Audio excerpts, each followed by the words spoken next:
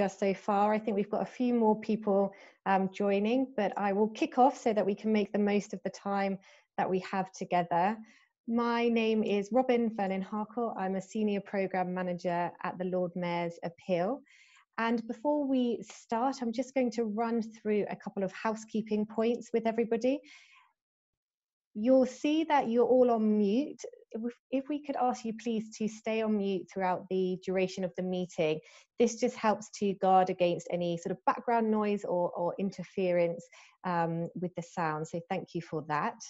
We are recording the webinar today as well, and we can share a copy with you afterwards. As you can see, we are sharing slides. So if you would like to be able to see both the slides and the speakers next to one another, if you click the View Option tab at the top of your screen, you'll be able to select side-by-side view as well. And we will be having a Q&A session at the end of the event today, so please do use the chat function to put your questions in. Feel free to do this throughout the event this morning, and we will facilitate your questions on your behalf to the speakers as well. So really encourage you to use this as an opportunity to get some great pointers from our speakers today. This is the second webinar in our 2020 This Is Me webinar series. And really the purpose of today is to share best practice and practical advice on how you can encourage your employees to share their lived experience and share their stories of mental health.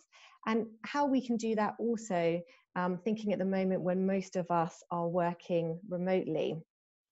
And that's why I'm absolutely delighted to have Jo Cole and Nikki McGowan from UBS and Susanna Winter from Baker McKenzie with us today. Both organisations have been involved in This Is Me since 2017 and have a wealth of experience in creating This Is Me storytelling campaigns in a number of different formats. So they will be able to share their great expertise with you today on how to help you encourage your employees to take part as well. Before I hand over to our speakers, I'm just going to give a very quick introduction into what This Is Me is for any organisations who might be newer, who are joining us today. And also just to touch briefly on why we should focus on storytelling. Why is it important? So This Is Me really supports organisations to end the stigma around mental health in their workplace, and with the aim to create healthier and more inclusive cultures to improve employee well-being. And we do that in a number of ways, which you can see on the slide here, through a number of tools to support organisations to raise awareness through our Green Ribbon campaign, which I know many of you participated in for this Mental Health Awareness Week. So that was fantastic to see, and thank you for your support. Supporting organisations to open up the conversation and challenge those stereotypes and myths around mental health in the workplace through This Is Me storytelling, and also supporting organisations to build the skills of their employees to look after their own well-being, but also to manage conversations around mental health more confidently through our Wellbeing in the Workplace e-learning tool. So what we're focusing on today is our This Is Me storytelling tool. And really, at the crux, this is a toolkit to help you go about crafting a This Is Me storytelling campaign and getting your employees to share their lived experience of mental health, mental ill health, or mental health challenges they might have experienced. If you're not registered for This Is Me, I'd really encourage you to, as then you get access to our how-to toolkit, which really provides sort of practical steps on how you can start thinking about that campaign, how to get your employees involved, what format that could look like. But we do know from organisations that often the first sort of challenge can be actually how do you get your employees, your colleagues to participate and get involved, and that's really what we're focusing on today. And I guess the question is, why do we do storytelling? What's the purpose of it? Why is it important for us to do as organisations? And really, from our research over the last 5 years and working with our This Is Me businesses, we know that storytelling not only has a really direct impact on people and businesses in terms of increasing awareness, encouraging more people to talk openly about mental health, challenging those stereotypes and really helping to reduce the stigma. And you can see here on the screen the percentages of organisations from our last annual survey in 2019. But what we also know is that This Is Me is a really powerful tool and can act as a really powerful catalyst for wider change within an organisation, and really creating that culture and that foundation to support an organisation's wider mental health agenda as well. We know this because we work with organisations and monitor them against the 10 measures that you can see on the screen. We believe that if organisations are achieving 7 or more of those measures, that they're really making tangible and sustainable change in the way that their organisation thinks and acts around mental health. And what we found from our research is for those organisations who haven't done storytelling, only 28% of those are achieving 7 or more of those measures. By contrast, when we then look at organisations who have done This Is Me storytelling, that number grows to 87% of organisations are achieving 7 or more of those measures. So This Is Me storytelling not only has a direct impact on us and our workplaces individually, but really can help support your wider mental health agenda as well. But I think the most powerful way to experience that impact of storytelling is to sort of experience it yourself directly. So I'm really delighted to share with you one of our This Is Me films. This is UBS's This Is Me film from last year. And just before I play that, just to let you know that this film does contain references to suicide and miscarriage for anybody that might find that upsetting, to sort of mute your screen now.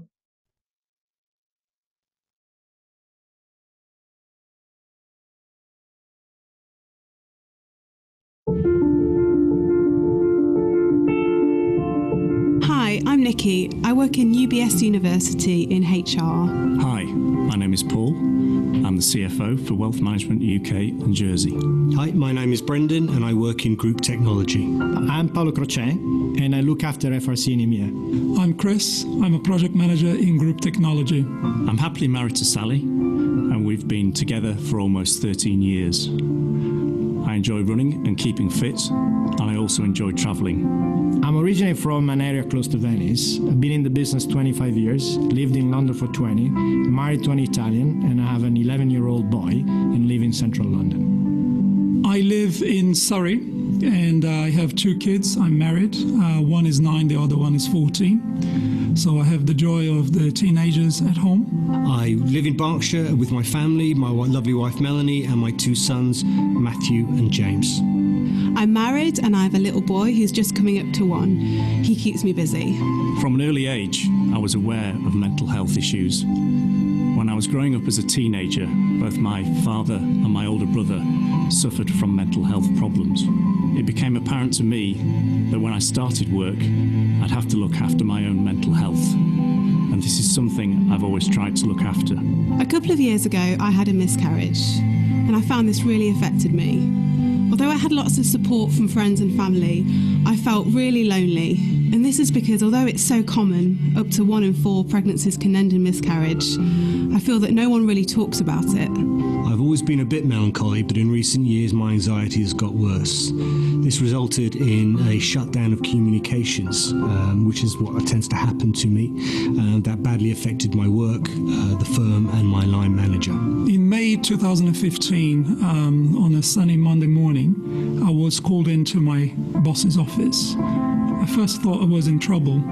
Then I realized he called me in to tell me that a friend of mine had taken his own life the Sunday before.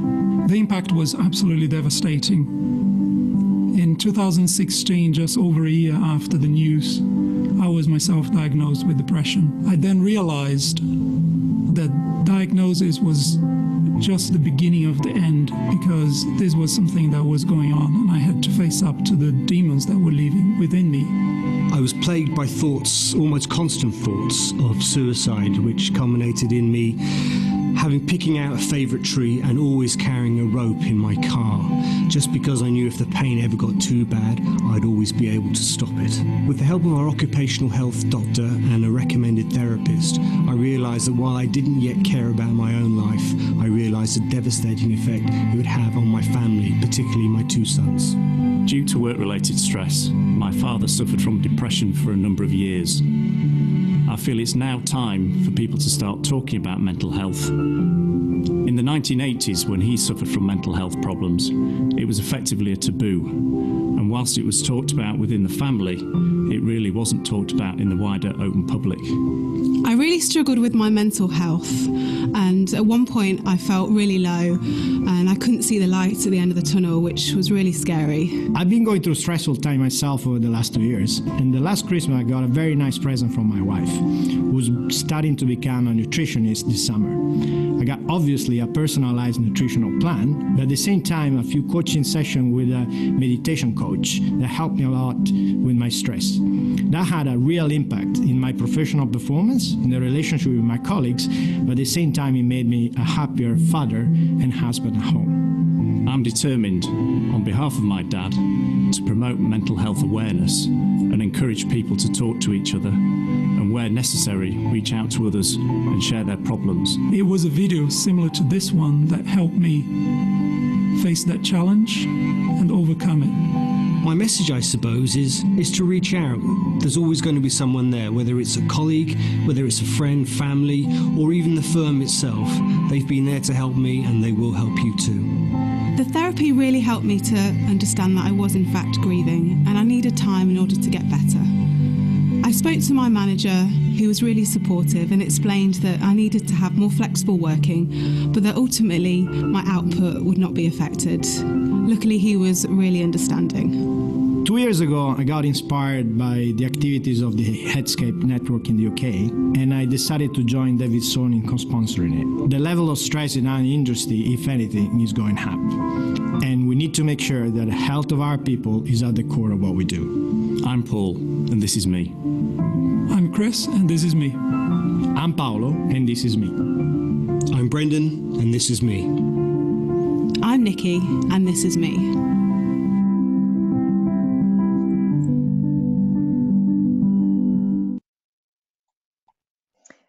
Great. So I'm now delighted to hand over to Joe Cole and Nikki McGowan from UBS, who were instrumental in preparing and creating that video, as well as their other storytelling campaigns that they've done at UBS. So Joe and Nikki, thank you so much. Thank you, Robin. I can't say it's a massive privilege to be here today, and I do thank you for this opportunity. One of the important things for me is talking about it. That mental ill health has a massive stigma even today.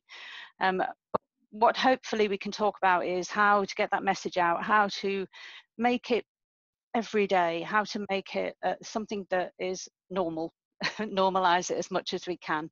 If we can just move on. So what we're going to talk about here is how to get people involved. Obviously, Nikki and I are part of quite a large organisation. I've been with UBS now for about 8 years and got involved with the Headscape network, which obviously you saw Paolo talk about there. We're very lucky to have him and another sponsor called David, who get involved and actually, come and do some of the activities with us. So that's really great, because senior involvement is a key topic here, and Nikki will talk about that in a minute. From our perspective, it's really important that we are advocates of talking about it, and that we are able to go out there. And you saw Nikki in that video there, which is absolutely lovely. And I forget actually how moving it is when I watch it again. I did my video a couple of years earlier to that. And I think from my perspective, it's my son. My son has schizophrenia. And I just remember years ago, it wasn't talked about. There were things that people didn't talk about, and they hid it under the carpet. They didn't want it out there. In some families, they felt ashamed, and mine was one of those. Not necessarily in relation to my son, but the extended family, you know, they didn't want to talk about it. And it's very, very obvious that it was there. So what we want to do today is talk about how you get people engaged in telling their story. It's a great opportunity, and people need to see it like that. They don't always see it as an opportunity, they see it as a massive challenge. And so you need to take them along on the crest of the wave, basically. If you think about Mental Health Awareness Week and all of the activities that we've just been involved in, we have an ideal opportunity to use this and to say to people, it is important, the message is out there. People have an illness, it's like any other illness. It might affect you mentally, but eventually it will affect you physically, you know, so it will manifest. And it is important to tell that story. Think about all those activities we've just come through. And I think most of you, probably because you're on this call today, will have been aware of Mental Health Awareness Week. We do have a focus at the moment. All of those things are out there. We've just come through the campaign again. So let's use that. Let's get on the crest of that wave and let's say, well, who has a story? Let's go out there and ask people who has a story. It's really important that we think about the spread of how far it goes. And it doesn't matter whether it's the smallest of conversations. You can speak to somebody and you can tell them your story, and people start to open up.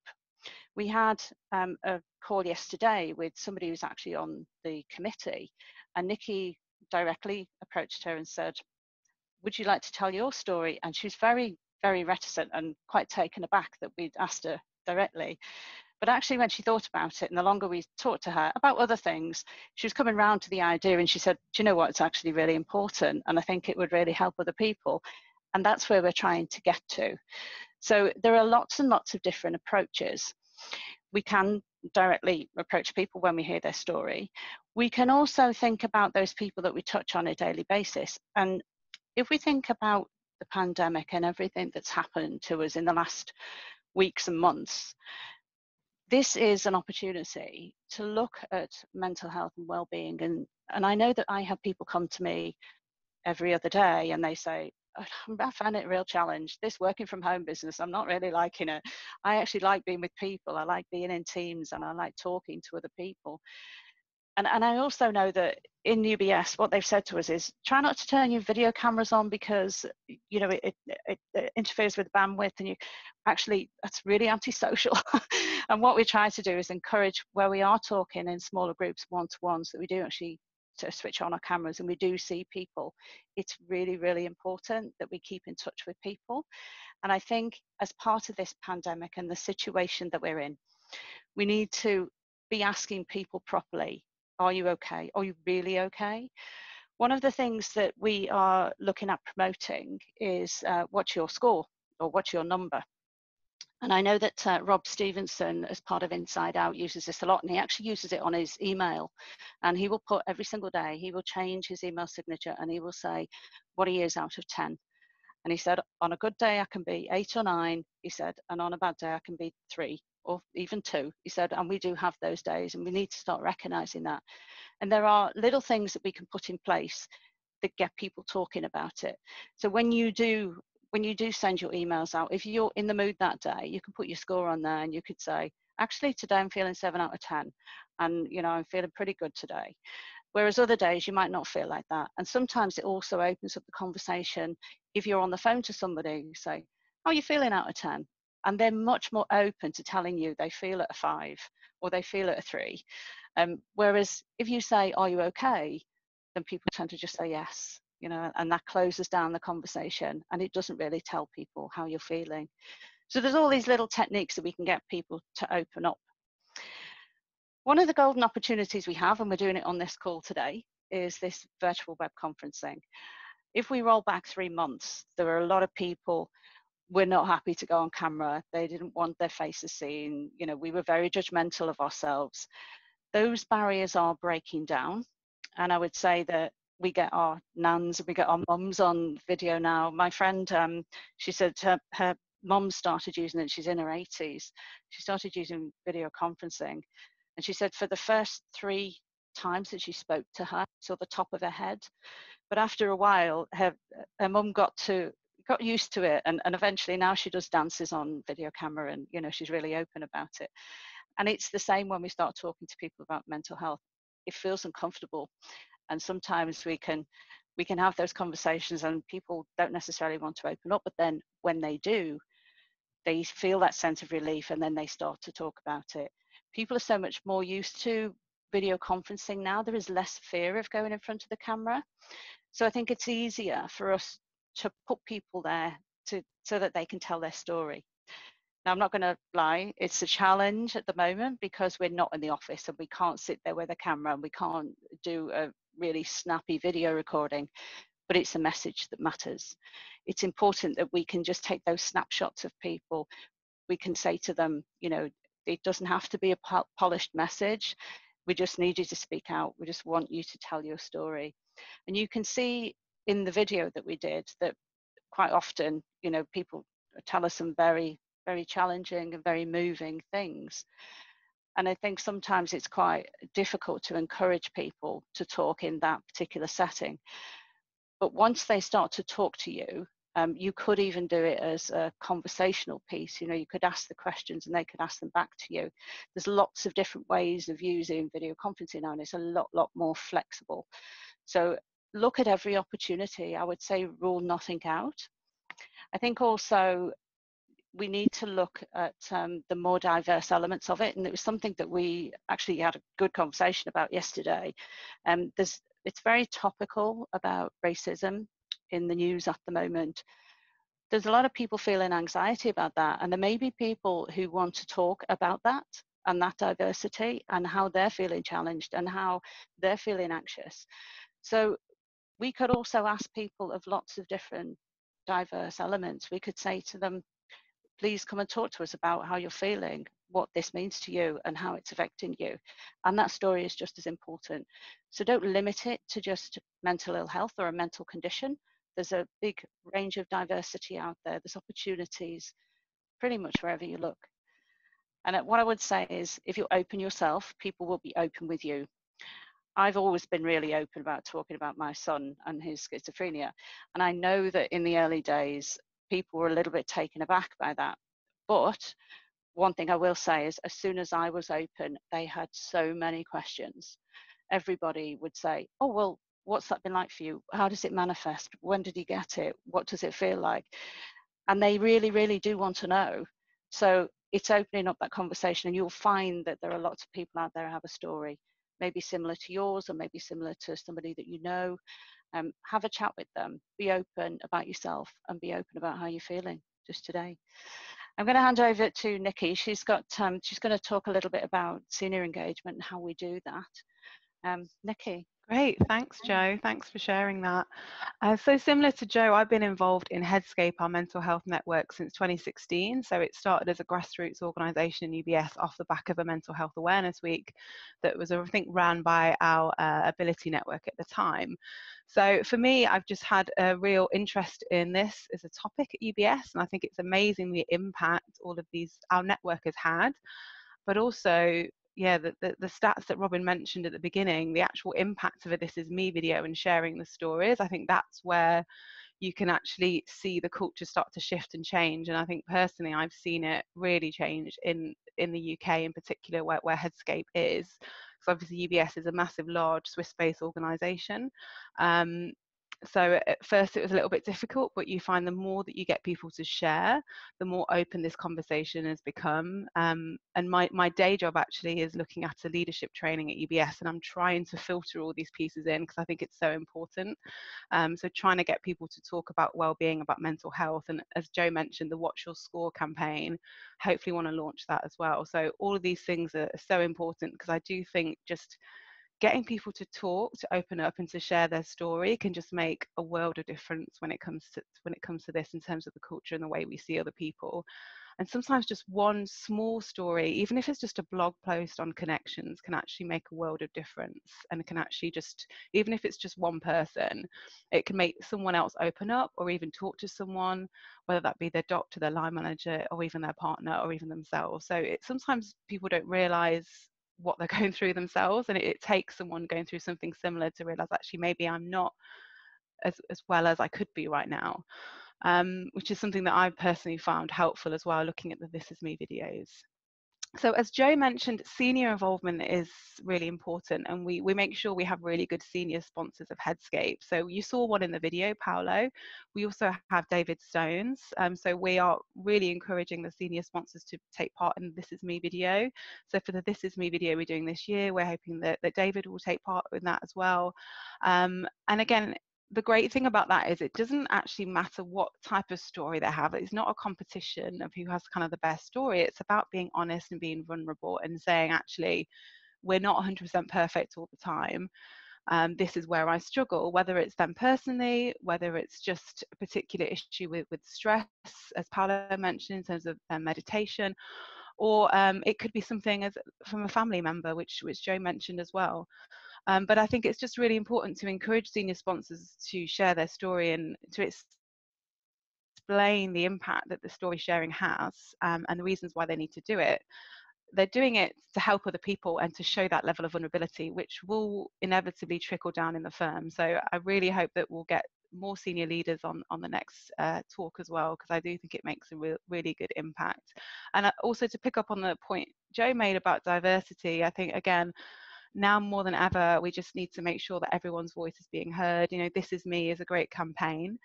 So probably keeping in touch with other networks. So obviously, because we're quite a big bank, we have other networks, the Cultural Awareness Network and a BAME network as well. So keeping them connected and making sure that everyone has their chance to speak and share their story, just to encourage other people to do the same and really kind of bring their whole self to work, which is ultimately what we're trying to achieve here.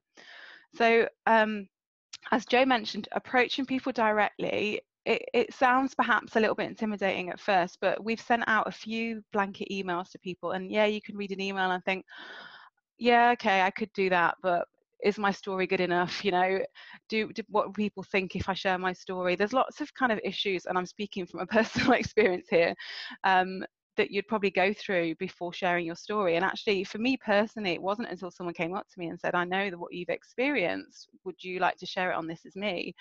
And actually someone asking me that directly made me realize, actually, yeah, what I've been through was really difficult. And if I'd have seen a similar message at the time, I might have realized a bit earlier that what I was going through actually I wasn't mentally healthy at the time, maybe realized a little bit sooner. So I thought, if I could just get that message out, because I'd never been shy about talking about my experience, because what I realized personally was that the more I talked about it, the better I became. And the more I talked to friends about my experience, I realized they'd had the experience as well, and they'd suffered as well, or pushed it down and pushed it back, just because of the nature of everything and the fact that people still don't talk about miscarriages. It's still a little bit of a taboo. So for me, talking was really the remedy of my mental health experience. That's why I found it really important to actually share my story. So I think when we go out to people to get people to share their story, I think wherever possible, role model, even if it's just doing a blog post or an audio talk, share your story as well, and ask people directly as well. And even if it's not their personal experience, it could be someone that they know or a family member. However big or however small, it's really important to get people to share their stories. We also have a great network of mental health champions as well. So some of you may already have this. I think there's the company, the Mental Health First Aid organization, that run training for kind of creating a support group, emotional support group for internal employees. So we have a great range of mental health champions that support employees emotionally if they have any issues. And of course, in this environment as well, they've been particularly busy, so we're looking at training a whole other batch, and we've had lots of interest in people wanting to be trained up as well, which I think is a really good sign. But asking that group of people as well, going in, actually creating a meeting to ask them specifically and explain, you know, what the This Is Me campaign would entail. And also anyone else in terms of well-being or mental health, any of the ambassadors that you have in your organization too.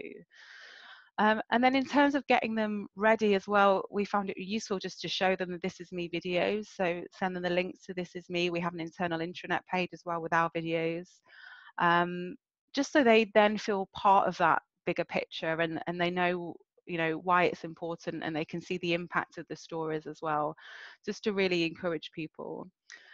And then another thing that we like to do is actually get them to think about the prompt questions ready to prepare for the meeting. So even if they're not 100% sure if they're going to do it, I just send them the link to the videos and just say, look, here are the kind of questions you'll be answered. I'm happy to have like a Q&A session, or to help you kind of understand a little bit more about what it entails, or we can have a practice run.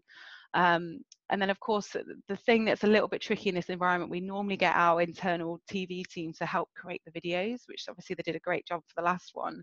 Obviously we're now remote, so we're going to get people to record on their own personal devices and send it in to us, which has pros and cons. I think some people might prefer that environment. I think other people might find it more challenging. So really trying to be with them along every step of the way, and provide as much support for the individual and as much structure as possible, really, to help them create that video. And then obviously the multiple takes, I think this is more if you're actually doing a video in the office where you might have to take takes a few times. I think it's quite an emotional thing to say sometimes out loud. That's why I think maybe having it on your personal device might be a bit of an advantage, because you can do the takes in the privacy of your own home or your own room. So it gives you that chance to give it a few goes. Also, perhaps recommend practicing it first on audio and recording yourself as audio only is a good tip for them as well. So I think for me, that's the key tips from a UBS perspective. And again, just reiterating the importance of the real benefit of people sharing their stories. And if you can give examples of that, and those stats that Robin shared at the beginning was great as well. So it's really important to show them that, the benefit to yourself as individuals, but also the other people that they can help and they can touch as a result of creating this video, and the impact that it has. So no matter what story they have, what type of story, just encourage that completely, and always encourage people to share and be as open as they can be. I think that's what we're all about, and that's what will ultimately change the culture. So yeah, that's it from me. Thank you. Wonderful, Nikki and Jo. Thank you so much. That was incredibly helpful. And as you both said, especially at the moment, we all have stories to tell. So often the power of reaching out to somebody directly, not something to be afraid of. So that was really, really insightful. So thank you both. I'm now delighted to hand over to Susanna from Baker McKenzie. So again, Baker McKenzie have been involved with This Is Me for a number of years, and have run multiple storytelling campaigns in their workplace as well. So Susanna, I will pass over to you to share your experiences and sort of top tips and overcoming those challenges of how to encourage people to share their stories and take part. Thank you, Robin. It's great to be here and part of this webinar today. I'm Susanna. I've worked at Baker McKenzie for about 16 years.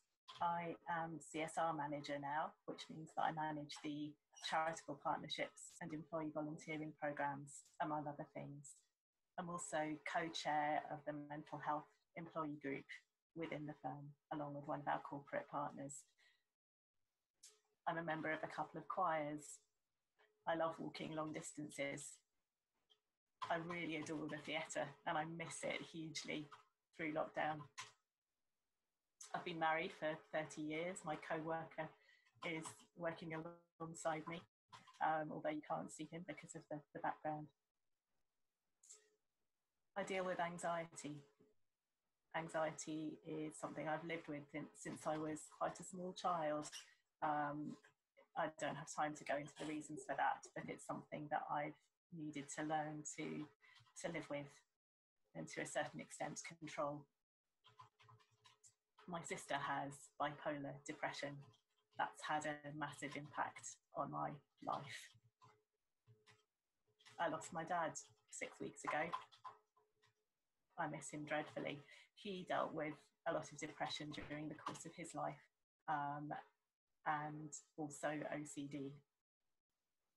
I don't know who's dialed into this call, and most of you probably don't know me.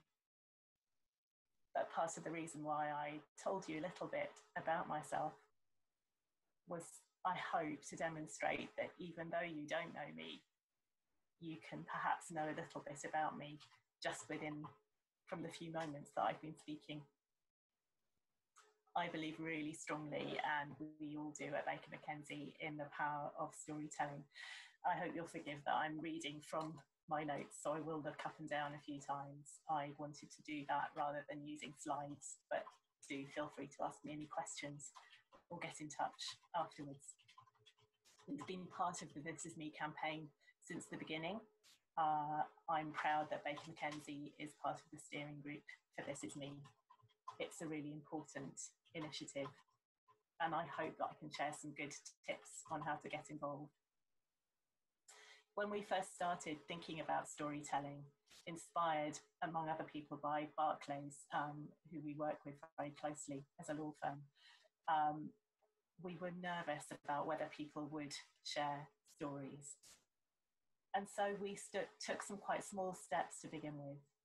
We invited in an external speaker, the fantastic John Binns, a really senior businessman who dealt with a huge mental health breakdown and come through it and come back to work. That was really impactful. We were lucky enough to have some budget to invite him in. When we approached the whole This Is Me campaign, that was a whole new ballgame. We were asking people from within the organisation to share their stories. So when we took that really nervous step to ask people to share, we didn't have any big expectations at all. We had all sorts of contingency plans as to what we would do if nobody wanted to share. But in fact, 15 people came forward. We didn't initially make a video. What we did was to ask people to write a few paragraphs in the form of a blog, as Joe and Nikki have mentioned already in the course of this session. And their stories were shared in the form of an email that went to every member of the London office. That was quite a nerve-wracking thing for all of those employees, but it was also very powerful. Each person who shared a story, whether it was one of anxiety or depression, whether it was somebody else's mental health or their own, found that people reached out to them. People wanted to ask questions. People wanted to express the fact that they had been there as well. It was powerful.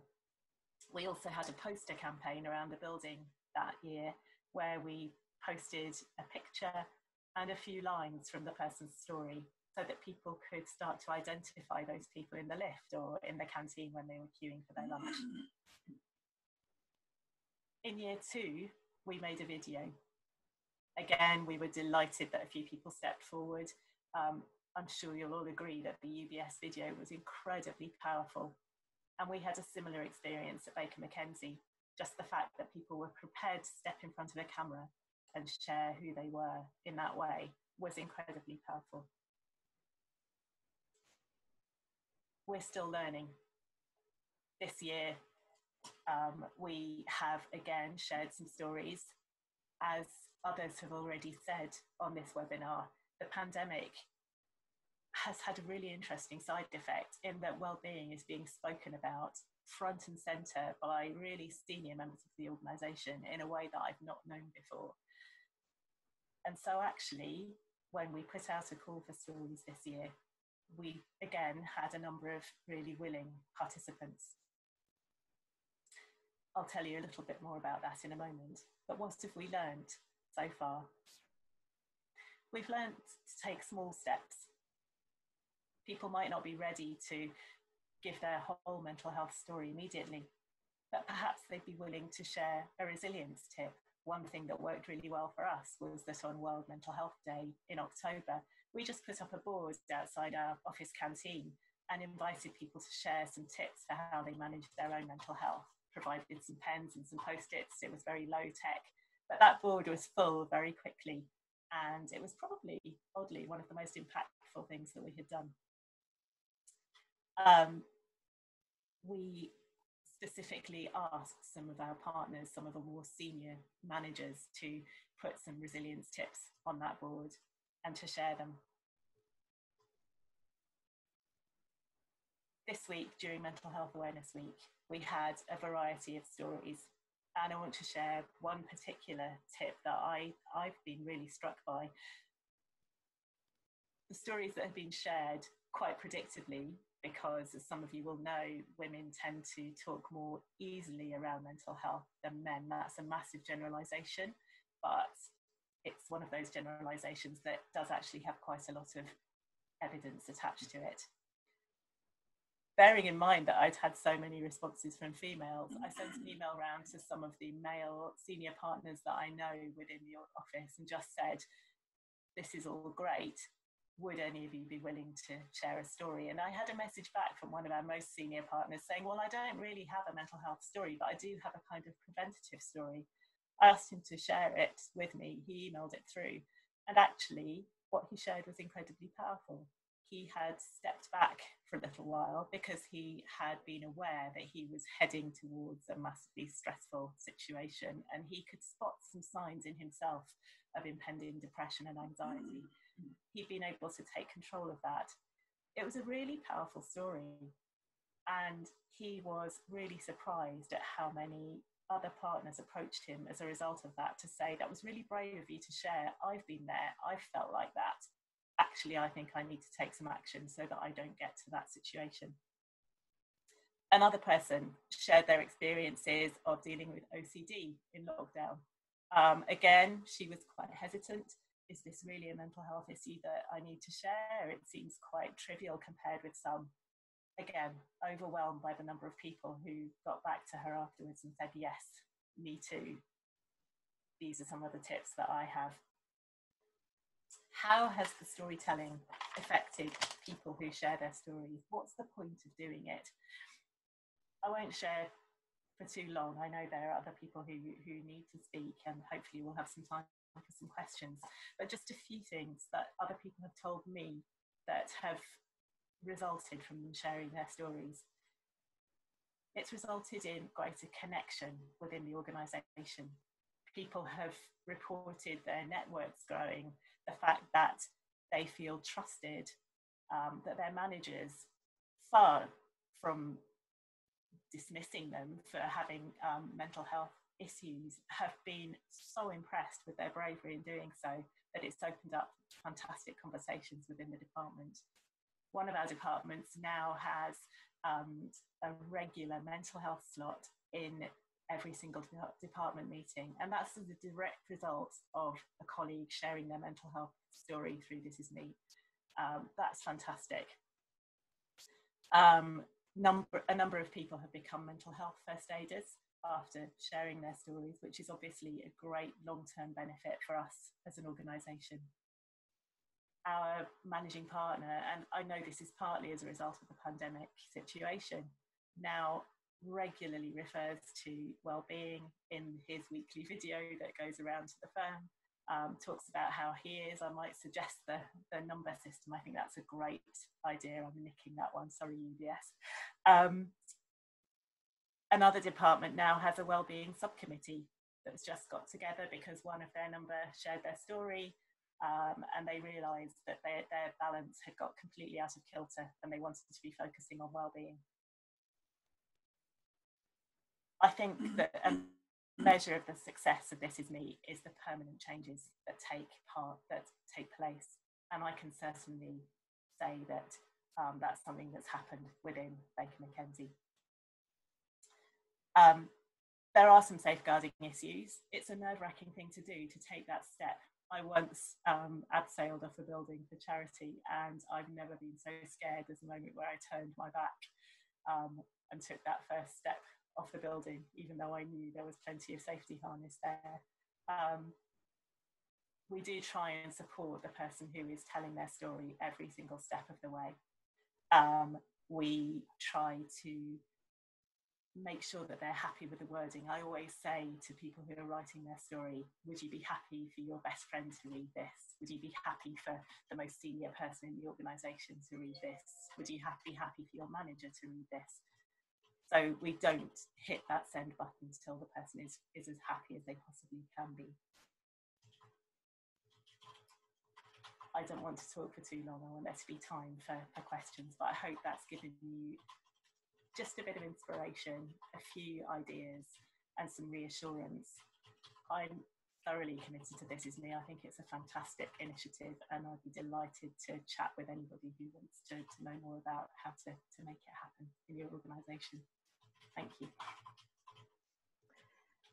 Thank you so much, Susanna. That was fantastic, and thank you to both UBS and Baker McKenzie. I think the range of ideas and tips that you shared, such as starting small, you don't have to start with a film. The idea around sort of blogs and then poster campaign is really great, and sort of a number of ways that you can reach out and encourage people to get involved, showing them the impact, sort of speaking to them directly, working through your networks as well. And we'll have a few minutes for those of you who can give us an extra 5 minutes of your time. We'll be incredibly grateful for that. If anybody does have any questions, please do pop them in the chat. We've got a couple coming through. I'm just going to ask a question from my perspective and open it out both to both organisations, if you'd both like to answer, or one or the other. How have you dealt with the situation when somebody has approached you about sharing their story, but you felt perhaps they weren't quite ready at that stage, whether maybe they were still sort of dealing with their experience? Could you just share with our audience how you might approach that situation, as I know that can be something that people can feel quite daunted by? I'm happy to go with that. Susanna here.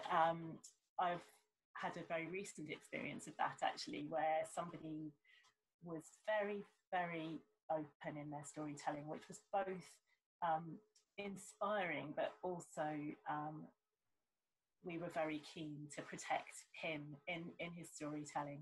I think the key was communication, really, just to keep on and asking some really gentle questions around whether he was ready to share. And at first he was absolutely adamant that he did, but as he thought about it, he then was able to think, okay, hang on, maybe this is too raw, maybe I'm still too upset, maybe I'm still living this too intensely to want to open it up to 800 other people in the organisation. It's very much a gently approach, and I think if he'd insisted, I would probably have wanted to let him do that, but I did want to just be sure. It's a tricky one. Yeah, I would agree with you, Susanna. I think what it is, quite often people, it is raw, and they come immediately from having had that experience. I think you need to ask the question, what is the message that you want to get across? How do you want people to receive it? Do you want it to be a positive message? Do you want to tell your story? Everybody wants to hear your story. Would it be the right time? And over time, keep in touch with them, keep checking in and asking, how do you feel about it now? Where are you on that journey? And how does that feel for you? How do you want to approach that? How does your story change? And I think a lot of people will resonate with that, because you take time as a great healer, right? And it becomes a positive message quite often after a while. Great, thank you both there. We have a question from Manesh. If both organisations could potentially share their top tip, if you had one tip for engaging your male members of staff to share their stories, have you done anything slightly differently? Obviously, you mentioned a bit about this previously, but if you had one tip to share with the time. So mine would be, Susanna here, there's a couple of things. If you happen to have a bit of budget, I would very much recommend going down the route of getting an external speaker. We were lucky enough to be able to book a former footballer who now is a coach and mentor in the mental health area, who came in and did a tour. Really happy to share his details if anyone's interested. I've never seen the room so full of men. That's a real cliche. I'm afraid it was true though. The other thing that I am making a note of from this year's Mental Health Awareness Week is to pick up on something that the male senior partner that I mentioned said. He said, I realise I've got a role in this. I need to go to some of my male colleagues and ask them to share their story. And he said, I can see why if you approach them, they might not feel willing, but if I did, they might. So I am shamelessly going to follow up on that and make sure that he follows through, because I think that could be really powerful. Yeah, I think we have the same, Susanna, at UBS. In terms of the speakers, we're always quite conscious of getting particularly the male employees involved by having those type of speakers, and they've always been really well attended. And I think off the back of that, we've had a good range of people sharing their stories at UBS as well. And so I do think it does help. Yeah, the only thing I would add is the senior buy-in. As Nikki alluded to before, we've got a couple of really good sponsors, and they're both men. And that always helps, because if people see that their male counterparts and senior counterparts are happy to get involved, it gives them a good role model.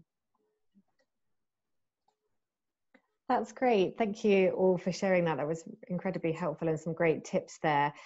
We do have some more questions, but unfortunately we've come to the end of our time for the webinar. But what I would advise anybody whose question hasn't been answered, do get in touch with us. You can see our email address here. This is me at the Lord Mayor's Appeal. If you drop us an email with your question, we'll be very happy to help and provide further support. Juliet, you also had a question around how to get sort of senior leaders involved, and we will approach these different topics throughout our webinar series this year. So how to get the senior management buy-in, how do you actually do a This Is Me film, what questions do you ask?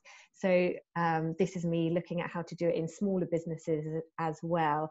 So I encourage you all to do keep in touch with us and sort of attend the other webinars that we have. But just to wrap up and give you your time back before I'm sure your next meetings, to say a really big thank you to Joe, Nikki and Susanna. As they all said, they have been members of our steering group. They've been fantastic supporters of This Is Me. And I hope what their experiences have demonstrated is that it is a journey. You know, these things can take time, but any steps that you are taking, those are steps in the right direction. So, you know, don't give up. We're here to help. I'm sure, as Susanna said, we can share some contact details if you'd like to get in touch with the speakers and have a bit of a further conversation if they'd be happy to. So just a really big thank you all for the attendees as well. I know lots of you have been doing fantastic work already, really fantastic work over Mental Health Awareness Week. So we encourage you to sort of keep it up and keep in touch with us as well. So thank you everyone for joining us. We really appreciate it, and we look forward to seeing you at our next webinar soon. Thank you, Robin.